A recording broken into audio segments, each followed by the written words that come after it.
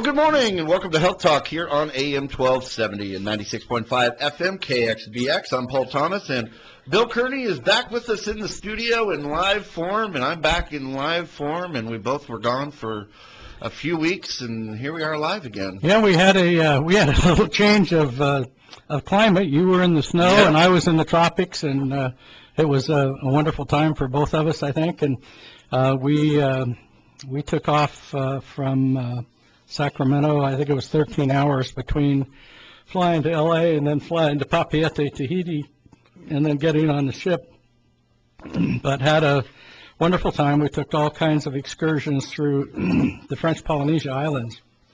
And one of our friends that had owned a resort in Moorea had just closed their resort in February, and we kind of wanted to see them. And they were had already closed, and the French had taken over the motel. But it was a wonderful, relaxing time. We went to 6 or 8 different islands and took an excursion on each one of those to see what the life was like there. And it's pretty, we're pretty lucky, you know, people that protest against the United States and think that this is a terrible place to live. You ought to live in those countries. And part of one of the islands we were on, Huahine,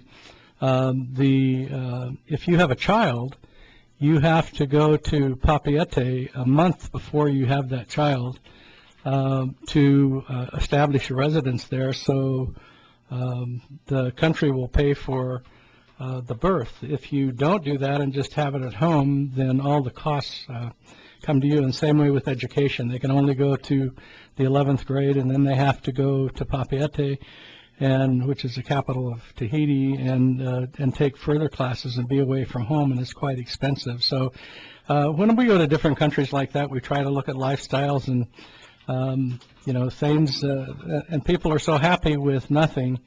You realize that we have so much more than, and these people are happy. They just want you to be family. They want you to be there, and it's just really kind of rewarding. But and we're talking about health here, and health is mostly covered in the French Polynesian and Tahiti by the government.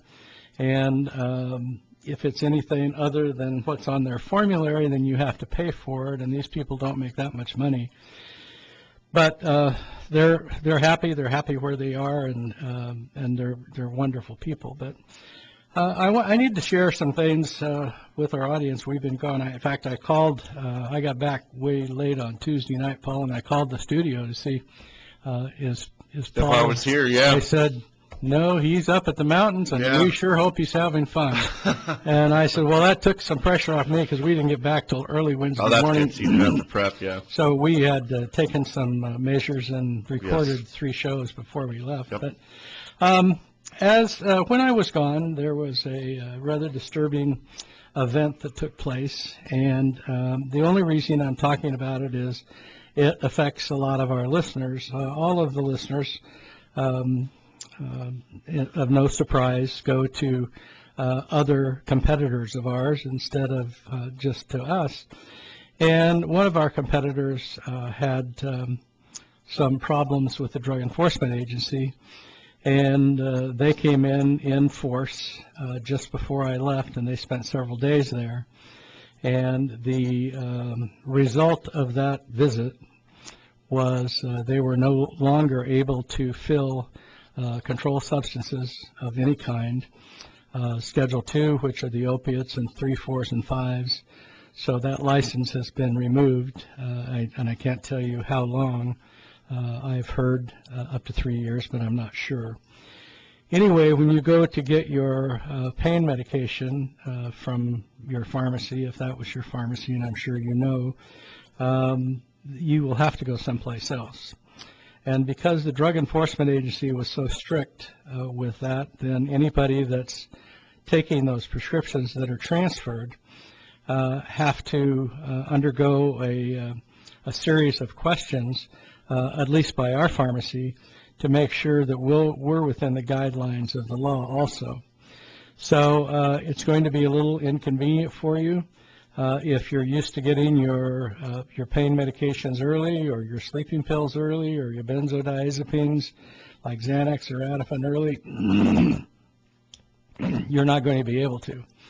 And if you're used to getting a muscle relaxant and Ativan or Xanax and your pain medication, you're not going to be able to. The federal government says that is a cocktail that's too dangerous and it's not to be dispensed, and at least the physician has to start tapering you off that medication. So every prescription comes to me. I put it through the Department of Justice scanning system. I have an extra questionnaire that we attach to the prescription before we ever fill it. And if you were getting the prescription early, we inform you that you can't get it early any more than 1 day early from now on. So these aren't new rules. These aren't new laws. They're just being enforced rather stringently now. So we're also asking you, if you bring your prescriptions to us, to bring all of your prescriptions to us. Most all of the prescriptions that are under the Controlled Substance Act is at no profit whatsoever. We often lose money on those prescriptions, and we're not here just to fill pain medications. We're filling them because many people need them, but they're going to have to comply with the opiate restrictions, and the president's trying to get it so anybody caught selling opiates illegally will have the death sentence. So this isn't anything that we look at and don't have a big serious attitude towards complying with the law. And we always have complied with the law. And I just talked to the State Board on Monday, and I wanted to make sure that what we were doing was compliant with what the Drug Enforcement Agency had required, because we have a conflict of interest with the DEA regulations and the Board of Pharmacy regulations. And that regulation is that we cannot let somebody endure any kind of suffering by not being able to get the medication, long-term suffering. So that means if you were getting it early, you were taking them too quickly. You weren't taking them like the doctor prescribed. If you're not taking them like the doctor prescribed, we can't fill it for you. If the doctor writes on there, fill early, we can't observe that regulation. We have to fill it according to our records. If the doctor wants to rewrite the prescription to the directions that you're taking the medications, if it says 1 every 6 hours is needed for pain and you're taking it every 4 hours, and the doctor says fill it early, we still can't fill it early. I've had some very good friends that were not used to getting these medications when it was convenient for them, when they were in town, when they went to the doctor's office. Those excuses now, or those reasons to get them early, are not adequate. So you need to know that the doctor isn't God anymore when it comes to telling you to go ahead and give it to them. So we have to endure the guidelines of the Drug Enforcement Agency and the Board of Pharmacy. And if the doctor wants you to take it early, he has to rewrite the prescription and say the directions on this pill is now 1 every 4 hours instead of 1 every 6 hours, or it's as needed instead of strictly 4 times a day or 6 times a day. So it's going to, you're going to see a little bit of a backup at our pharmacies, because this is taking some time. You can imagine the pharmacies, what the pharmacy that lost their license is going through, trying to get all these prescriptions transferred and for them to keep up with what's going on. So it takes us some time to get those prescriptions from the original pharmacy, And I don't want to confuse you now. I'm not telling you you can't get any prescriptions from that pharmacy. I'm telling you that you cannot get any controlled substances. So that's anything like sleeping pills or pain medications or muscle relaxants that are part of the standard for people with back injuries that are controlled substances, and the sleeping pills and the Ativan and Xanax and those kind of things, which we call benzodiazepines. They all fall under that same category, although they don't require a new prescription every time like the opiates do and the amphetamines do. In talking to the state board on Monday, they said they're going to include more and more substances under that ruling in order to protect themselves and in order to make sure that everything's within the guidelines. The other thing that you may not have been asked, and we may ask you, is have you ever taken any illicit drugs or substances? And if you say yes, then we will ask you if you want Narcan or naloxone. And what does that mean? We're not accusing you of being a drug addict or doing anything incorrectly, although if you tell us that you did, we have to consult with you about naloxone. Naloxone is a reversal. It's an opiate antagonist, and it reverses. If you overdosed, you would be able to bring yourself back, or somebody in your family would be able to bring yourself back instead of dying by giving you the Narcan. That's a state law in California, and we don't have to ask you that drug if we run a profile and find out that you've been very compliant. When we run your profile through the Department of Justice, it gives us every pharmacy that you are getting a prescription from. It doesn't give us the illicit places you are getting it, but everything that had to go through the Department of Justice, which is any controlled substances that requires a prescription, we will have a record of. So before we even address you about that, we will have ran a security check to make sure you're not getting it multiple places. And many times you were getting the opiate one place, and you were getting the benzodiazepine another place, and you were getting a muscle relaxant another place, and a sleeping pill another place, just so the pharmacy wouldn't be alert to the combination. But that is just as illegal as, and yes, you can find physicians that will write you for that combination, but they won't be filled unless we get an extremely good indication from a physician. If you're hospice or if you go to a dentist and get a small quantity, normally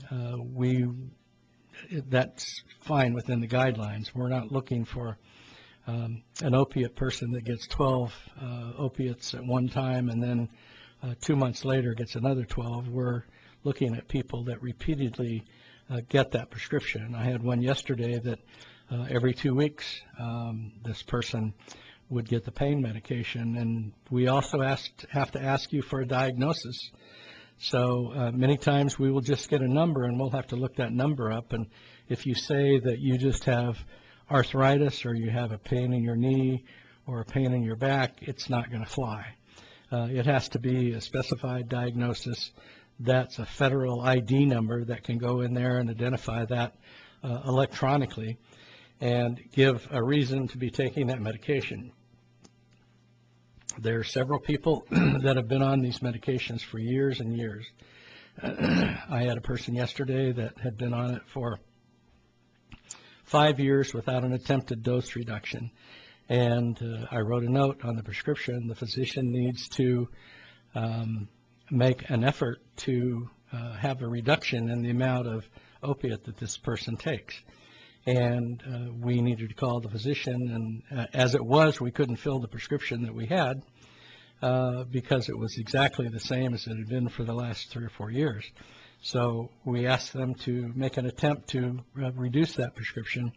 Many times we can get a hold of the physician, and the physician will tell us what's going on, and why there's been no attempt, and there might have been an attempt, and we didn't know about it, and it didn't get, excuse me, on the Department of Justice thing. So I know that the rumors are out there, and I know that you're being told when you go in there that something happened, or they're out of the medication, or I don't know what they're telling you. But the truth is that they're not able to fill your prescription. There's no inventory. That is an accurate statement because they pulled all the inventory out of the store that was related to those medications. So they may tell you they don't have it and they don't know when they will get it, and that's not a lie. But it isn't appealing to them or any pharmacy. This could happen to any of us. To say, no, we've lost our ability to dispense those medications for a term of so long, so we'll have to send you someplace else. So that's the bad news. The good news is that Shingrix, which is the new medication injection for shingles, is being paid for by insurance companies now. Some insurances have no copay. I've been overwhelmed with trying to take care of this other issue, so I can't tell you if Medicare pays for it or not. They didn't in the past. But if you have Medicare D insurance for prescriptions, it is being paid for. I got my second shot just before I left, and my copay had gone down from 150 to 75. And then I've heard since I've gotten back that a lot of these insurances, their copays are relatively small. It costs $175, and that's for one shot. The second shot also costs $175. And you can get that second shot anytime within 2 months after you receive the first shot, up to 6 months after you receive the first shot. So it is available for us, and sometimes we may have, where the other Zostavax came in doses of 10 at a time, these come in single doses that we have to reconstitute and add together. And so we're not getting, if we got 10 bottles of that, or 10 doses of that, which would be 20 bottles, because there's a reconstituted pack too, we would have $3,000 worth of inventory sitting there. So we don't want to do that if at all possible. So we will catch up with the supply and demand as people learn that they can bring this in. Now, if you've had Zostavax for shingles and it hasn't been 6 months, then you can't get the Shingrix, the new shot for shingles. You don't have to have a prescription. We can make the prescription up for you, but it has to be a 6-month time period from when you got the Zostavax, and there can't be an active virus in your system at this point. So some guidelines for you using it. If you don't remember that and you want to just come in and ask us or give us a call, we'd certainly be able to give you that information. The third thing is that we have heard through the literature that it could be, the side effects could be greater than you had with the Zostavax, even though this is an inactive vaccine and it goes in the muscle. It doesn't go under the skin like the Zostavax did. But I took the medication just to find out what the side effects would be, plus it had been over 8 years since I'd had the Zostavax.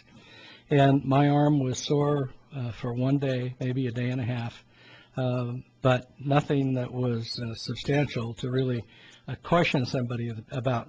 We will tell you, however, when you get it, that you could expect some soreness in the area, and that might last for 3 days opposed to 1 day.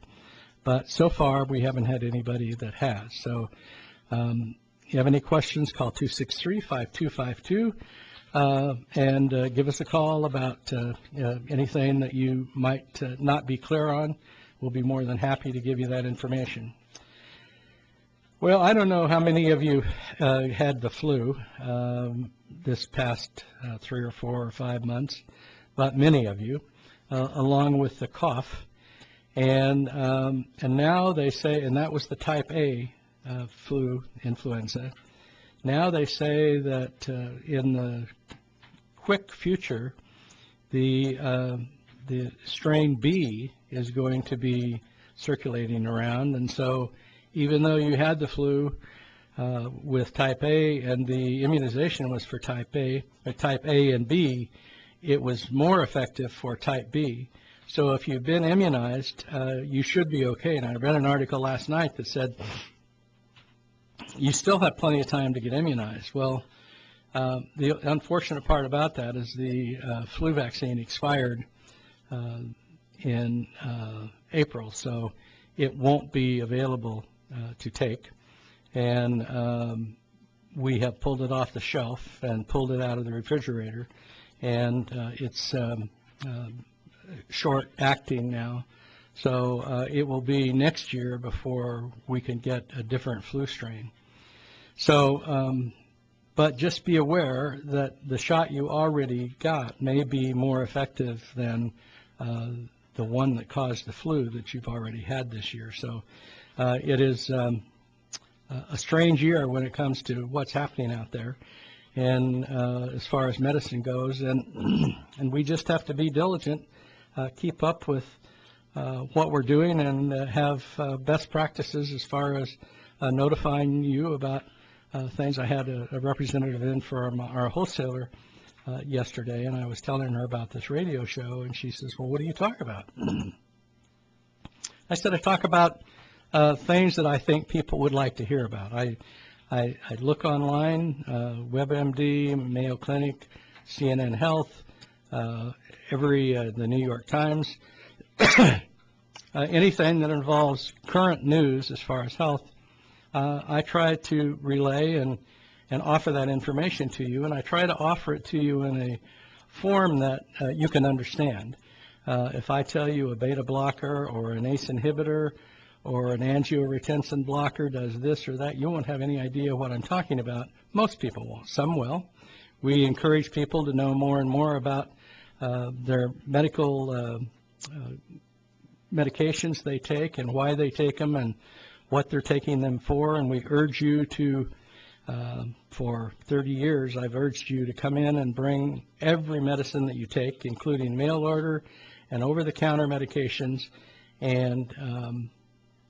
and we'll look at them and see if they're current, make sure they're not duplications, make sure that you're still supposed to be taking them, or if it's not expired. We'll go through all that. It won't cost you anything, whether you come to us or not.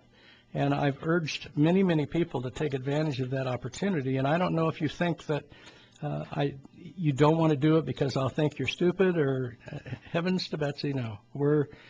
We just want to help you. And if we can help clarify some of those things, come in and let us do that. You may have to make an appointment, so I'll clear time available for you to do that.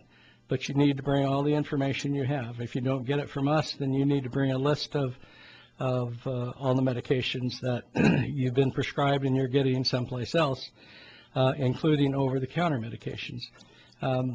This isn't to try to steal you away from somebody else. This is just trying to help you out. If we don't do that in today's society, and you don't become the person dependent on you getting good health care, then we're going to fail about taking care of you, because there's going to be less and less physicians and less and less pharmacies.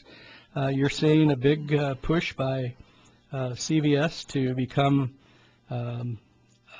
completely whole with their own PBM, with their own insurance company. They own Aetna now.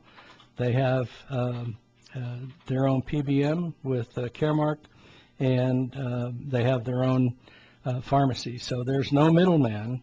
We just had a drug that we filled in December for an HIV patient that after we'd reconciliated, we're talking right now, we're talking the end of March, they took $720 away from us on what they call a DIR fee, and it won't do me any good to try to explain what that is, because it should be illegal, and it isn't. And these pharmacy benefit managers like Caremark and United Healthcare, they are able to pull money out of a prescription after they've told you what they were going to pay, and then take another 75 or 80% out of it. And so at the end, we lost $720 on one prescription, $860 on another one. And between our two pharmacies, we lost over $100,000 in DIR fees. That was after they told us what they were going to pay us and what they ended up paying us after they took the DIR fees. So it becomes more challenging all the time to make your business profitable, and where you lose, as we did a year ago, we lost our compounding business because California decided to have a stricter state law on compounding than the rest of the 50 states.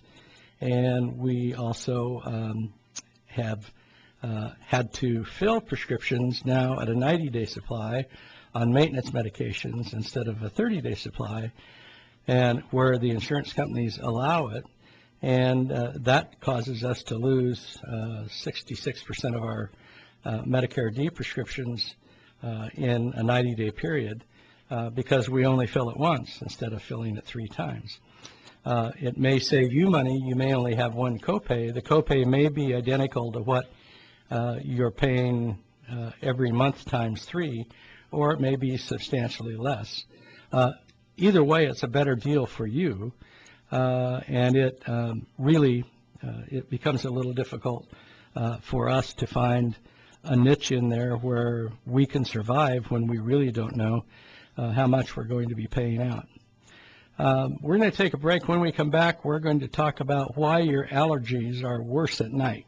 As our aging population continues to increase, we as healthcare providers and also family members have an added responsibility to take care of them. Hi, my name is Bill Kearney, pharmacist and owner of North Lake Medical Pharmacies in Lakeport. Our senior population brings us new issues as they continue to age. Our bodies change as we age, and they need a pharmacy that cares about their care. I had a lady come into our pharmacy the other day and asked if we still were a locally owned pharmacy. She was tired of the lack of compassion at the big chain pharmacy she was dealing with. When you become our customer, you will see our goal is to get to know our customer. We believe personalized attention combined with competitive prices are what people are looking for. So when you come into our pharmacies and our employees call you by name, don't be surprised, but feel how important you are to us. That's why our family-owned pharmacy has continued to exist this 38 years in Lakeport. North Lake Medical Pharmacies with 2 locations to serve you, on Hill Road East across from Sutter Lakeside Hospital and outside the Bruno Shop Smart in Lakeport. Attention Cobb community. Cobb Safe 2018 is Saturday, April 14th at the Cobb Mountain Elementary School. This is a community emergency preparedness event. Hear from county and state representatives. Get organized with your neighbors. Make a plan in case of an earthquake, fire, or other emergency. Sign up with South Lake Fire Safe Council Chipping Program. 10 a.m. till 4 p.m. at the Cobb Mountain Elementary School.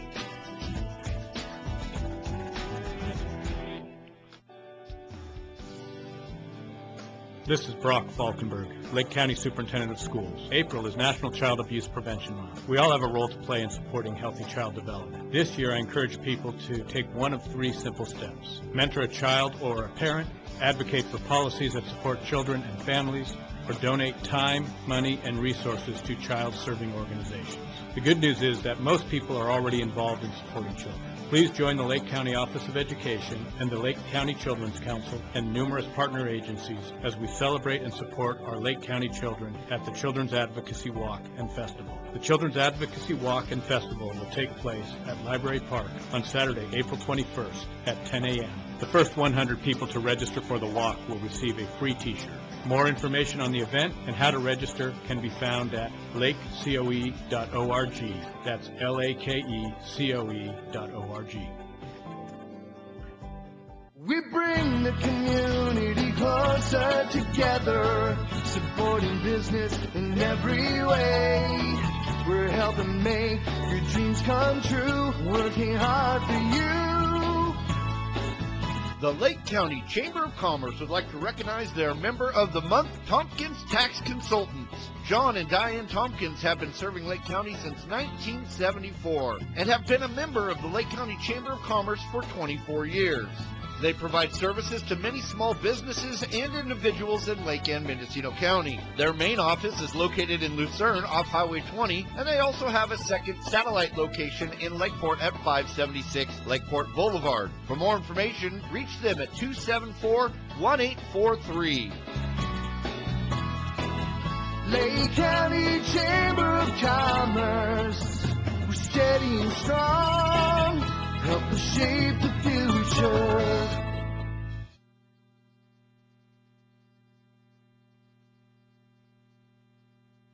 All right, Bill, we're back. Well, Paul, we went from coughing and spitting and eyes watering from the flu and the cold, and now it seems like it's worse the last few days. Allergies. It's allergies, Yeah. and with the wind blowing and everything going on with all this warm weather and the new growth, we're way ahead of where we normally are with the blooms, and so like clockwork, your seasonal allergies are back. The runny nose and sneezing and itching eyes, they weren't bad enough, so your allergy symptoms might make it a nearly impossible to sleep, which is what I went through last night. But it's not just you, and it's not just in your head. Lying down, worsens congestion. So gravity's not your friend when it comes to your bedtime allergies. When you lie down and you just think about it, everything in your nose starts dripping down your throat. And for a lot of us, that happens during the day. In fact, this radio show, if I don't take a decongestant before I come on, that's happening all the time, causing me to cough and clear my throat, and that can lead to more or worse coughing and wheezing and difficult breathing when you're standing upright. So propping yourself up with some extra pillows might help that congestion and that post-nasal drip while you sleep. You think your bedroom is full of dust mites and mold. It really isn't. It's not that the pollen levels rise at night. They're actually the highest in the morning. We've always told you, if you're athletic and you're really having a problem with seasonal allergies, don't go out in the morning. Don't open up your window in the morning, because they're the highest concentrated in the early morning. So you may feel like that they feel worse at night because you're adding indoor triggers into an older house or one that has water damage, or if you've been one of the houses that burned partially and was soaked with water to keep it from burning, there's mold appearing. Well, bedrooms actually are the worst place to be in the house. The allergies you get exposed to outside, compounded by additional allergens on the inside, may make the symptoms worse, and you may want to revamp your bedroom to rid the spaces of many allergens as possible. Ditch carpeting or vacuum it every day or twice a day. Use dust mite covers on mattresses and box springs, and consider an air purifier. Sleep with the windows closed to minimize how much pollen makes its way into your sleep sanctuary. I do just the opposite. In the wintertime, even, I keep the slider open and keep the room really cold.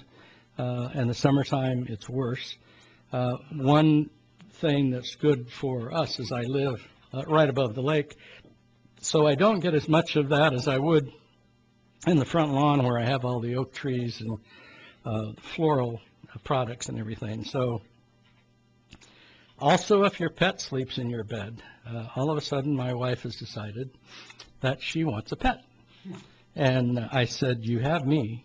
What do you really need? That I'm all loving, I'm cuddly, I all the things a dog is, and but pet dander accumulates on your carpet and on your sheets and comforters. They make for good snuggle buddies, but if you're allergic to your pet, sleeping bedside with each other isn't doing you any favors. And there's even pets that they say they are hypoallergenic, meaning they don't cause you to have allergies, but they still have some, and they still cause some problems. But you could not get anybody If you tried to get somebody that has allergies to walk in a field of hay or grasses, they wouldn't do it. But if you wanted them to sleep with your dog, they probably would. It's not the indoor allergens that's making your symptoms worse. It could be the pollen you unknowingly brought inside. And we've talked before about lingering on your hair and your skin and your clothing. So you should take a shower before you put on clean PJs when outdoor allergies are giving you a hard time. It's just, if you have more hair than I do, which is 0, it gets in your hair substantially, and you put your hair on the pillow, and then you put your nose on the pillow to sleep, and you are just aggravating a situation that wouldn't be nearly as bad if you showered at night and didn't have that. And a lot of people shower and they don't want to wash their hair because they got to get up and go to work in the morning, and they don't want to go through all that. But, you know, why do they get worse at night? It's besides the fact that all illnesses feel worse at night. I feel worse when I have the flu, when I come home and I'm tired, and I have neuropathies and I have arthritis, and it all seems to accumulate at night. And one of the reasons is it isn't really any worse, but when you're busy during the day, you're not thinking about how bad you feel. You're thinking about what your mission is today, and you want to get it accomplished. And so when you get home and you're sitting down watching television or reading a book, you have a lot of opportunity to think about how badly you feel. And it seems like we all get that message at night that we feel different. I have neuropathy really bad in my right hand. By 3 o'clock in the afternoon, I can't write a check. I can't pick up a pen. But I don't have that much pain until I get home at night. And I'll get home at night and just sit down to watch the news or something and get severe pains in my right hand, and I'll buy one of those copper gloves and put on just my right hand, and it goes away immediately. Now, I know everybody doesn't have that kind of success. The glove I buy is on Amazon. It's called Copper Hands, and it's expensive. It's $50 a pair. But it works for me. But I don't have that pain during the day. I have the inability to utilize my right hand substantially. That's why you don't see me behind the prescription counter very often. But I don't notice the pain until I really go home and just sit there. And it isn't me thinking about it. It just, it really brings me out of any kind of an event I'm in. And the pain is like just jamming needles or pins or knives into my hand. You know, nobody likes getting a runny nose or itchy eyes when allergies flare up. You can talk to anybody that has allergies, and they all agree it's never fun. Your goal is certainly to minimize your reactions as much as possible. You may not realize that seemingly harmless daily habits are things that in your environment can make your symptoms even worse. To keep them in check, you need to learn what common culprits are not your friends when it comes to allergies. So I think we've covered a lot of that, and some of them are very obvious and some of them aren't. And we're going to be into the season. Remember, there's antihistamines that are non-drowsy, like Claritin and Zyrtec and Aleve, and you can take those, and they're 24 hours a day. Some of them are every 12 hours, and those will help you substantially. You also realize that all those antihistamines can be sold behind the counter at a pharmacy with decongestants in them, and principally that is pseudoephedrine. We just had the task force in last week from the Sheriff's Department checking our logs of people that we had sold pseudoephedrine to, and we have all of this on a computer, so all we have to do is put a time range in, a date range, and we can print everybody, including myself, that purchase that product over a period of a year, 2 years, 3 months, 6 months, and see if there's any duplications, and see if, when they go to the next pharmacy, whether some of those same names appear on their log that appears on our log. We are rather convenient because the computer program tells us how much we can sell of that drug. And so if we go to put it in for you, if you're in too soon, and you just got a box yesterday or you got a box a week ago, it will pop up in the computer and it won't allow us to sell it to you.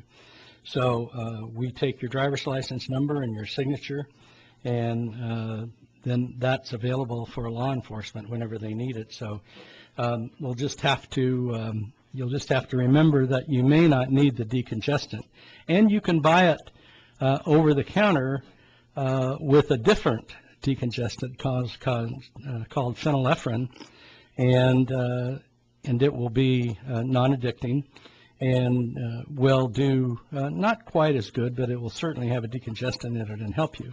You also need to be aware about the ear drops, and or nose drops. We've talked to you about it before. Afrin is the brand name. Oxymetazoline is the over-the-counter generic name, and you will see it under Neosynephrine. You'll see it under Afrin nasal spray. You'll see it under Good Neighbor Pharmacy, whatever Caremark, CVS Caremark's name is, or Rite Aid's, and it will say oxymetazoline on it, and that will be the one that you cannot use more than 3 days. You will get a rebound, and it will work wonderfully to clear your nose. But you will start getting a rebound effect, so the more you use it, the more you have to use it, and then you'll find out you can't get off of it. We've talked about it on this show before. You'll have to go to a cold turkey off of it, or get ocean spray or saline nasal spray, and use that alternatively until you no longer depend on the oxymetazoline to clear you up, that you can use the saline nasal spray. You can even get it with the lubricant in it, so it will excuse me, feel better to you as well as keep you from rebounding. Well, as much as we don't want to believe it, more Americans are at risk for a heart attack and stroke.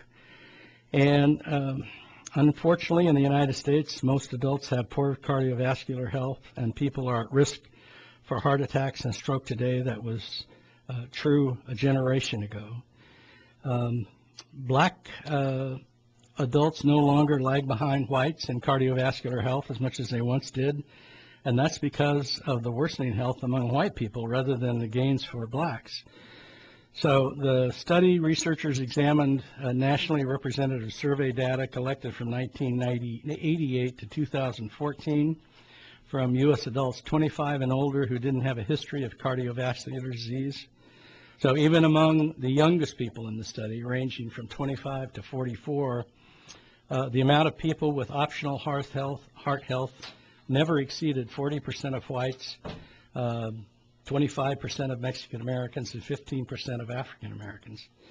The cardiovascular health of the United States started out low and has fallen dramatically. Afro-Americans had lower cardiovascular health than whites over the entire period, especially the younger adults. This included 21,000 white people and 10,400 African Americans and 4,000 Mexican Americans, and that were born in the U.S., and 5,500 that were born elsewhere. All of the risk factors had heart disease, and researchers examined the study for causes that may be possible to that. So the last survey was from 2011 to 2014. The proportion of younger African Americans, adults with optional heart disease, was about 11% points lower than whites, while Mexican Americans lagged by about 7 to 8%. Now, the bad part about this study was it wasn't a controlled experiment. And I love big studies like this, and I think they give us a lot of information. But if they aren't a double-blind study where it's controlled, So those are designed to prove how or what certain risk factors for cardiovascular disease might be directly related to the deaths or non-fatal heart attacks or stroke. So they still offer evidence that Americans have a lot of room to improve their heart health. Some factors contributing to the poor health for Americans may be impossible for people to control. Family history, we certainly know. Heart disease or genetic predisposition, unemployment or lack of health insurance, but there's many other factors that can change, including poor diet, lack of exercise, smoking, excess weight, drinking too much alcohol, getting inadequate sleep. Paul, I don't know if you saw on the internet, but Sean Penn was on one of the nighttime. I saw something. I didn't read it or anything. Well, I he thought was- he was smoking or something. And, He was on Ambien, yeah. which is a sleeping pill, Okay. and he had just flown. He said, "So you're on Ambien? I'm on Ambien time," and he was smoking a cigarette, and he was barely coherent. Wow. And he has all the money in the world, all the reasons to. The moderator said, "You know, I wish you wouldn't smoke.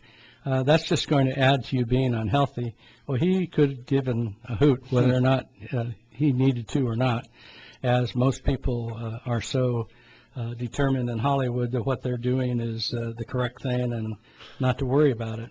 But and I noticed when I was in Tahiti how many people smoked. Even we had Eastern Europeans that were on the cruise line, and they were from Bosnia and Serbia and Russia and the Ukraine and Germany, and almost all of those, when they got off the ship, were smokers too. So we have such a look in this country of people trying to stop smoking, but that group is one that does whatever they want to do. And I mean, he lit up right on the stage. I've never seen anybody do that except back in the old days. When Yeah, it was, back in Johnny Carson days. yeah, or- Johnny Carson, George Goebel, and Dean Martin, and those guys that did it. So, but there are many other factors that can change, and I'm sure Sean Penn had those, which we were talking about too much alcohol and not enough sleep. The good news is that all actions begin with lifestyle and behavior changes, and we have said safe and effective medications are available when lifestyle and behavioral changes aren't enough. And those things can be very effective. I just saw yesterday where, I don't know if it was Chantix or which one it was, that was causing a tendency to have more heart attacks and strokes. A lot of drugs have side effects. A lot of medications that do good for people do have side effects with them. And part of what I'm doing when I'm evaluating these controlled substances is that going over some of the things that are bad for you, and you could have negative results from taking this medication with what you're taking. One of those is Xanax. And how bad is Xanax when you can't sleep? A lot of people get Xanax for anxiety.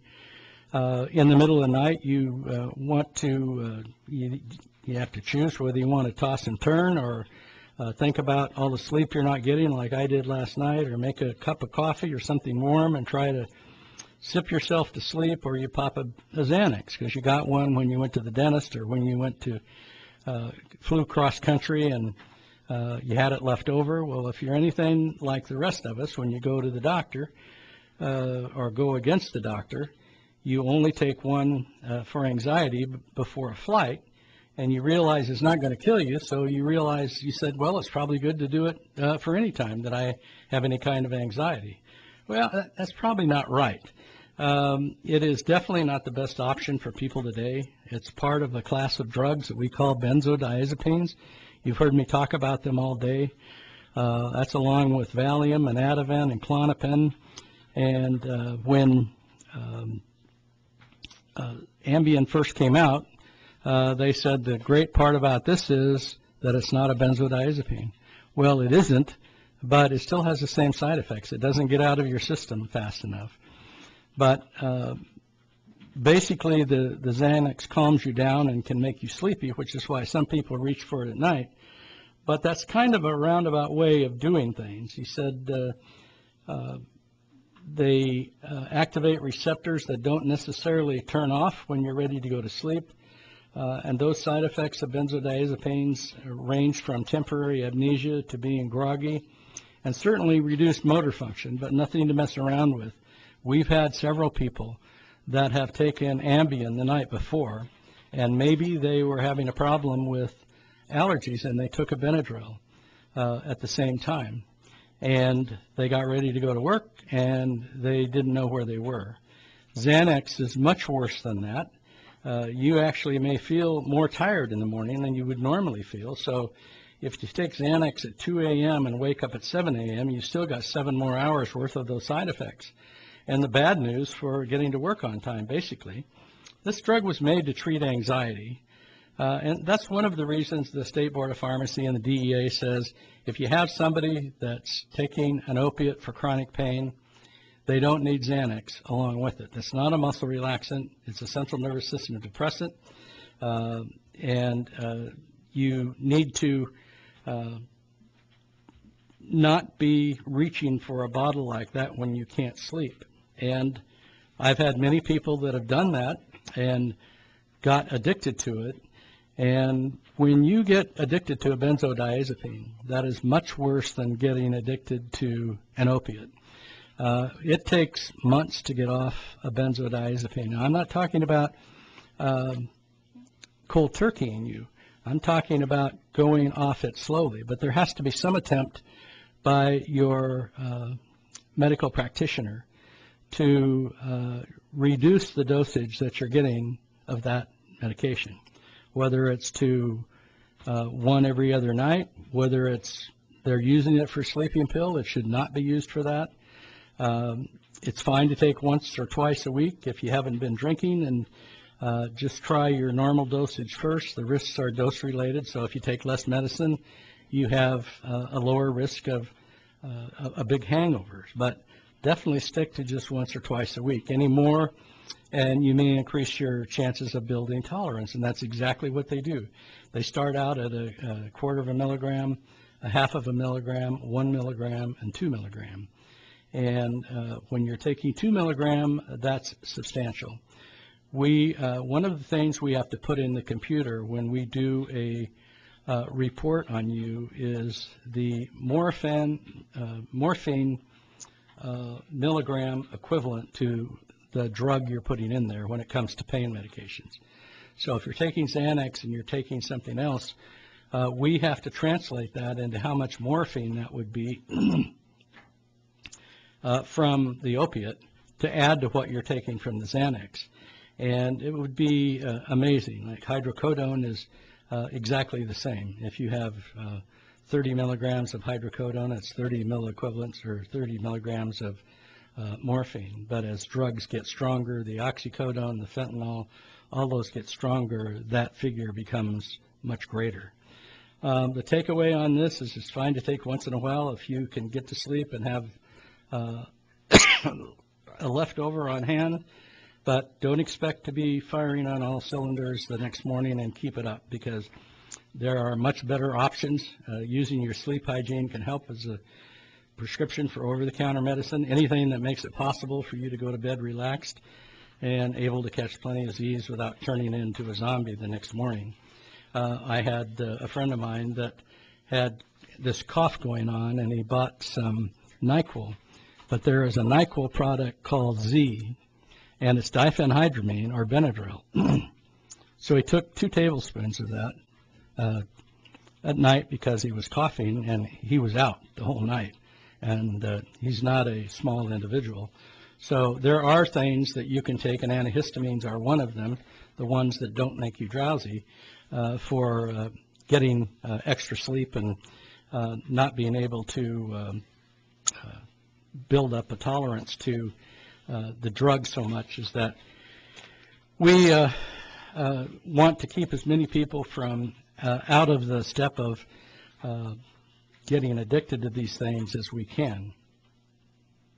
We just got a few minutes left, and I noticed this in the Mayo letter. People have come to us and said, you know, I've got dark spots in my vision, and is that something to be concerned about? And those are what we describe as floaters.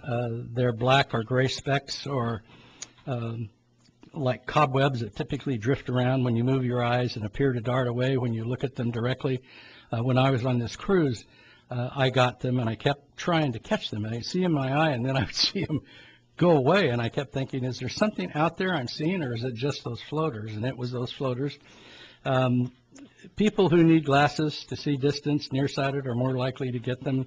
They're more common in older adults as well, in people who've experienced eye trauma or inflammation inside the eye. The presence of a few of those usually really isn't a cause of concern. Most are caused by age-related changes. If you're in that aging group that I'm in, you just add one more to the chart, and there's nothing you can do about it. So if they occur as a jelly-like substance inside your eye, becomes more liquid. When that happens, those tiny fibers tend to clump and can cause tiny shadows in your retina. Although it's usually harmless, and not all floaters are non-threatening, so it's a good idea to have your optometrist or ophthalmologist look at them and see that they're okay. If they find out they're not, you need to have a specialist immediately if you notice a sudden increase in one eye in particular. If you also see light dashes or flashes or lose your peripheral vision, that may signal that the retina has or is pulling away from the back of your eye. So you don't want this detachment of a retina, which happens more often than you like to think. A retina with a hole or a tear can be successfully treated either with laser treatment or surgery, and if left untreated, full detachment can lead to vision loss in the affected eye. So you don't want to add one more thing to your problem of having not good health. So if you see something like that, and if you see things all of a sudden that you hadn't seen before, then it's time to have somebody take a look at it and check about it. I had just yesterday, I had one of my toes. I looked down and there was black skin all over it, and I pulled it off and put a Band-Aid around it and thought nothing more about it. And it got worse at night, and I went and put a sock over it so it wouldn't cause any damage, and it's more infected today, so I'm seeing my doctor this afternoon. I'd like to remind you that we're still doing immunizations. We're still delivering to every place. We'll still take those prescriptions from your pharmacy that no longer can fill your prescriptions for controlled substances. We are requesting that you transfer the rest of your prescriptions to us. If you can't do that, you're welcome to go someplace else.